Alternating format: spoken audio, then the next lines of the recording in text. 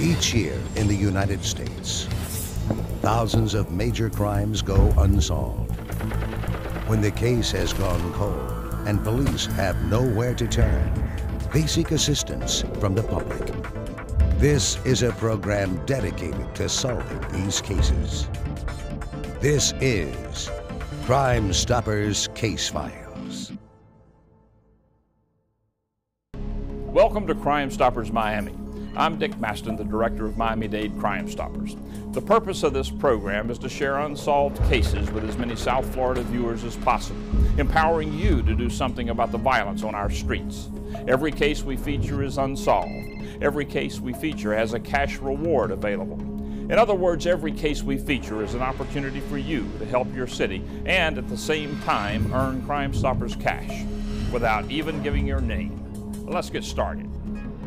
On January 13th, 2002, 28-year-old Jason Norris, a successful music producer, was brutally gunned down at a Miami Beach gas station. Here are the facts of the case. On Sunday, January 13th, 2002, at approximately 4:45 a.m. in the morning in South Beach, in the city of Miami Beach, Jason Norris was shot and killed at the Amico gas station located at 945 5th Street. The incident originally occurred at the Amico gas station, which was its name back in 2002, but today's date it's actually the BP gas station. South Beach is located within Miami Beach. It's kind of like our entertainment district. Jason Norris was known to be a promoter.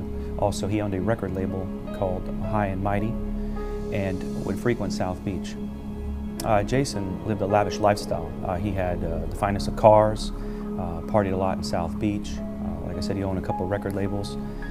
He also was survived by his two parents of Jamaican descent. So Jason was well known within the South Beach area. At approximately 4:30 a.m. on that Sunday night, Jason and a couple of friends had gone to Club Goddess in the 600 block of Washington Avenue. They left the club a little bit after 4:30. They made a U-turn on 7th and Washington and drove westbound on 5th Street and entered the Amico gas station at 945 5th Street. So Jason was driving with his passenger and he pulls into the north side, the rear of the gas station.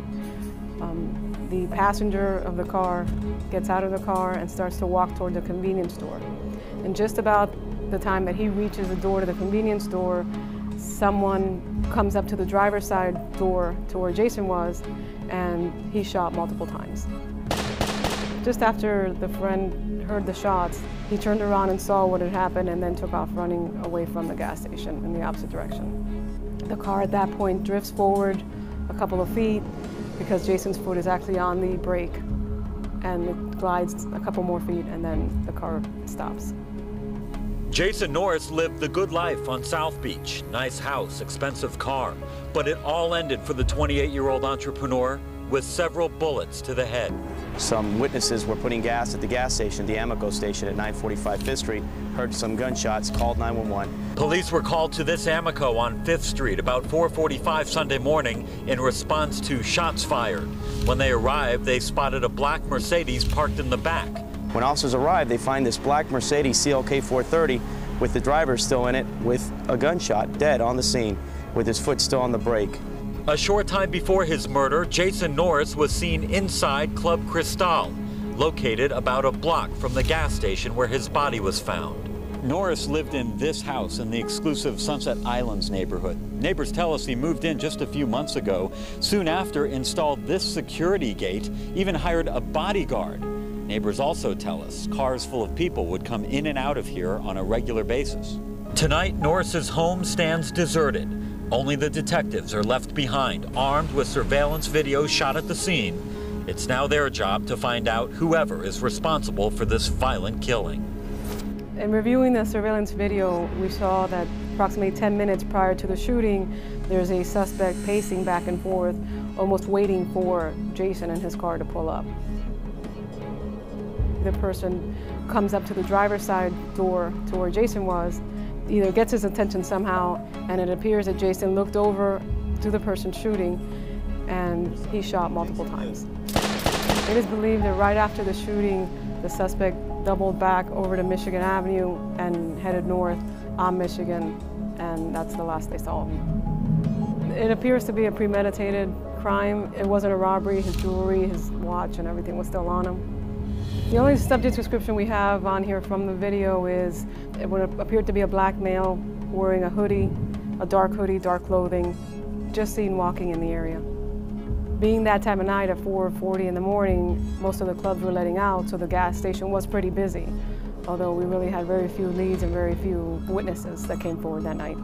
So we're asking if anybody has information on this crime or was there or has any information to call the Miami Beach Police Department at 305-673-7945 or the Miami-Dade Crime Stoppers at 305-471-TIPS. In the case of Jason Norris, detectives have very little information on the description of the suspect. They're looking for a black male who was seen on a surveillance video wearing dark pants and a dark hooded sweatshirt. If you have any information on this suspect that can help police, call Crime Stoppers at 305-471-TIPS. Coming up, you'll learn about the June 2010 murder of Vincent James McCoy. He was killed at Northwest 9th Place in Miami Gardens. When we return on Crime Stoppers Case Files.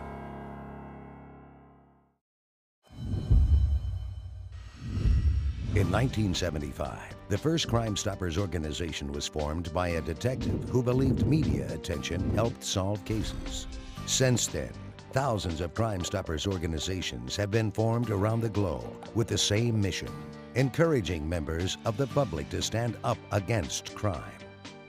Every 14 minutes, Crime Stoppers help solve a crime somewhere in the world. Get involved. Contact your Crime Stoppers organization and learn how you can help. Leave a tip, crimestoppersone.com.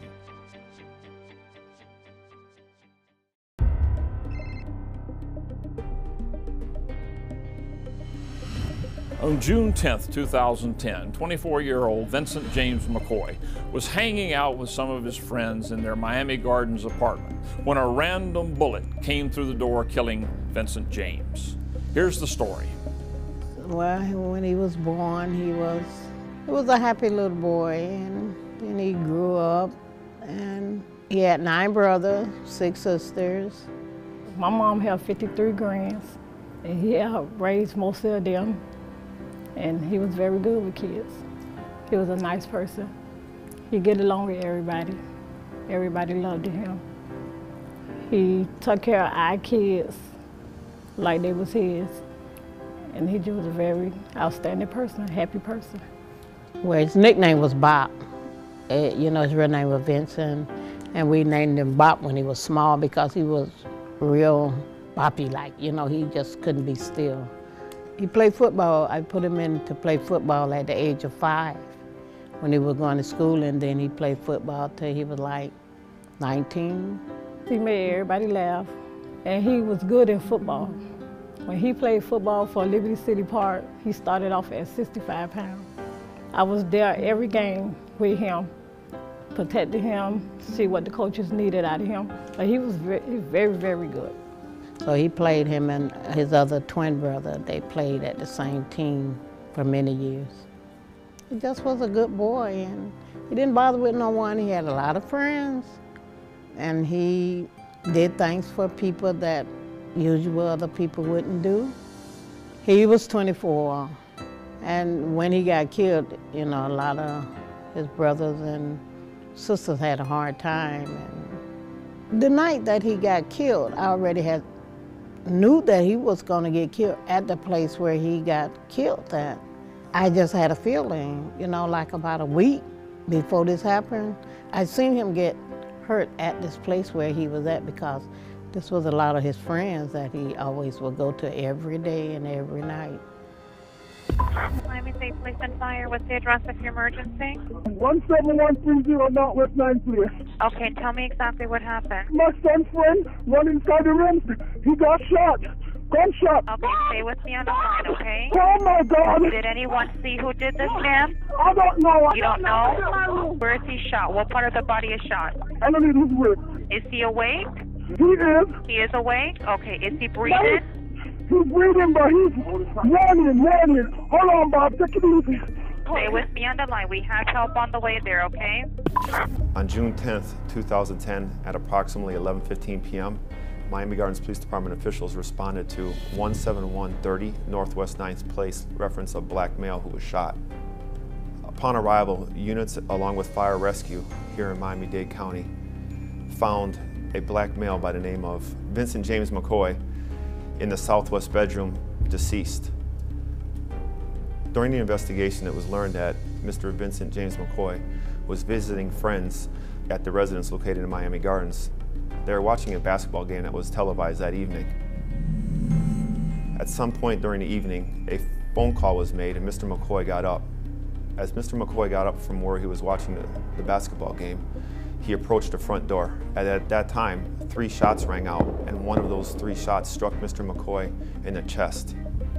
There were individuals inside the residence when this gunshot was sustained, and individuals then fled the residence along with other individuals who were outside.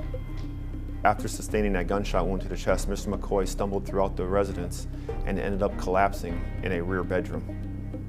Mr. McCoy was pronounced deceased on the scene by Miami-Dade Fire Rescue.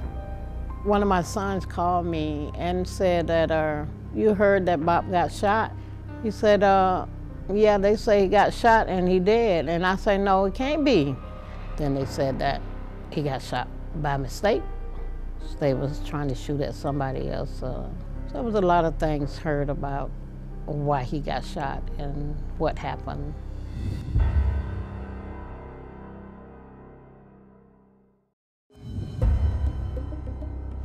Welcome back to Crime Stoppers Miami. I'm Dick Maston. We now return to the case of Vincent James McCoy. On June 10th, 2010, at approximately 11:15 p.m., Vincent James McCoy sustained a single gunshot wound to the chest. Mr. McCoy stood up after receiving a phone call and started walking towards the front door. After receiving that phone call, there were 3 shots fired into that residence's front door, and one of those projectiles struck Mr. McCoy in the chest. After being struck in the chest, Mr. McCoy then stumbled throughout the residence and collapsed in the southwest bedroom. We were able to retrieve video from surveillance cameras at a residence, and it was learned through the investigation that 2 black males wearing some type of sports apparel, possibly football jerseys, approached the residence. It was learned that there were friends hanging outside the residence and also individuals inside the residence watching the basketball game with Mr. McCoy just prior to him being shot. And one of those black males fired 3 rounds into the front door. The black males, after firing the rounds, then fled on foot in an unknown direction. The individuals inside the residence and outside the residence then fled the scene on foot and in vehicles. Mr. McCoy was pronounced deceased on the scene by Miami-Dade Fire Rescue. Well, I was very strange when he died and they found this note in the Bible that he wrote, that he was gonna die before his time. I didn't know that he read the Bible like that every day. So he was into God. One of my twins, him and Bob look just alike. And a lot of people get them mixed up, and then, you know, everybody gets sad, and we lost a lot by him being shot like that. We will be better off if we find the killer that killed my brother, because he was a good person, but like the detective say, he was at the wrong place and at the wrong time. And I hope we find the killer. That's why a lot of crimes never get solved, because a lot of people are scared to talk. They don't want to say anything. I don't know why they're afraid. They know who was there.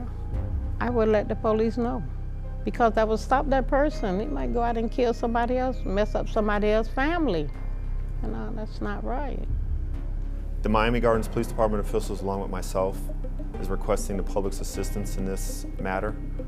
We're hoping that somebody saw or observed the individuals flee from the scene and can provide additional information. If anyone has any additional information, please contact the Miami Gardens Police Department at 305-474-1622 or myself, Detective Zellner, at Miami Gardens Police Department, 561-236-8600. Or if you'd like to remain anonymous, please contact Miami-Dade Crime Stoppers at 305-471-TIPS. and once again, your tip will remain anonymous. In the case of the murder of Vincent James McCoy, police are looking for 2 black males who may live near where the incident occurred. If you know anything about this case, call Miami-Dade Crime Stoppers at 305-471-TIPS. You'll remain anonymous and be eligible for a cash reward.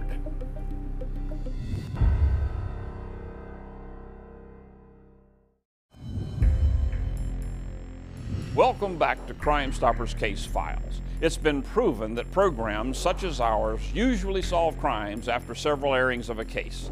With that in mind, we'd like to quickly review a few cases we featured on past episodes. On November the 14th, 2010, 20-year-old Michael Beatty II, known by his friends as Bam, was targeted by a killer with a machine gun outside of a convenience store at 59th Street and Northwest 15th Avenue.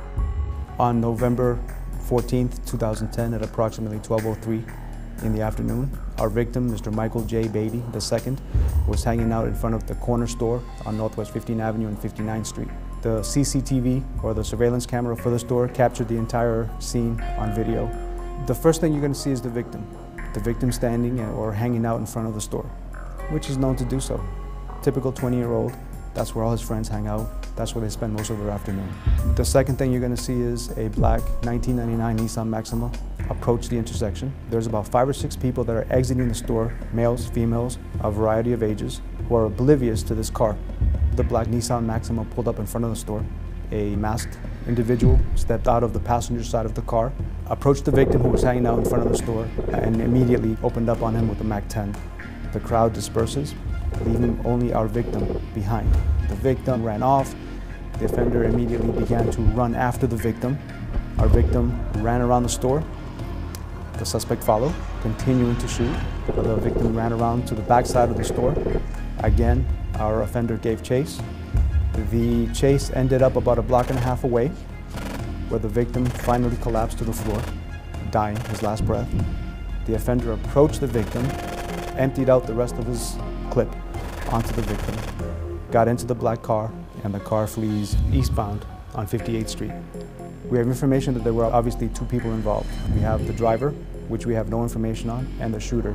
The shooter is approximately 6 feet tall, slender, black male, dreadlocks, wearing all black, white gloves, and some kind of scarfing or knit material covering his face. The vehicle that we're looking for is a 1999 black Nissan Maxima. It had a spoiler in the back and a wind protector visor on top of the roof. What we're looking for is that magic phone call for somebody to call in and say, hey, this is what I saw, this is whom I saw, and this is the information that I need to give you. On May 15, 2009, at approximately 11 p.m., Keanthony Evans was ambushed and killed in front of 240 Northwest 21st Street.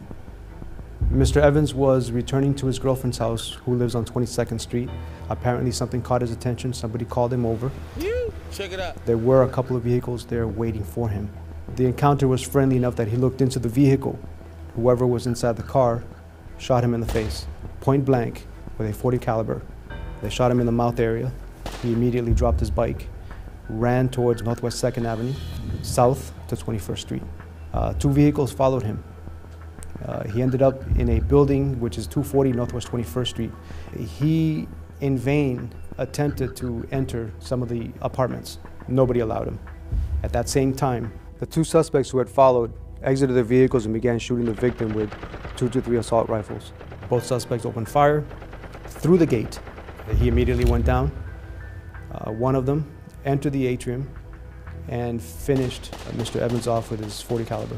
They both exited the atrium, entered the vehicle, and then fled westbound on 21st Street. What we're looking for are 2 black males, one short, heavy beard, the other is taller, also with a beard. The type of vehicles, we believe the first one to be a newer model Ford Edge, silver in color. The second vehicle was a smaller, dark-colored vehicle. What I'm asking is for anyone with information to please call my office at 305-603-6350. Ask for Detective T.C. Sapero or my partner, Detective Frankie Sanchez. Now, if you have information on any of these unsolved cases, call Crime Stoppers at 305-471-TIPS. Crime Stoppers of Miami-Dade has one goal: to make the streets safer for law-abiding citizens by solving cases and capturing criminals. To learn more about your local Crime Stoppers, become a fan on Facebook or log on to crimestoppersmiami.com. Now, I'm Dick Maston. Be sure to join us next week for another episode of Crime Stoppers Case Files.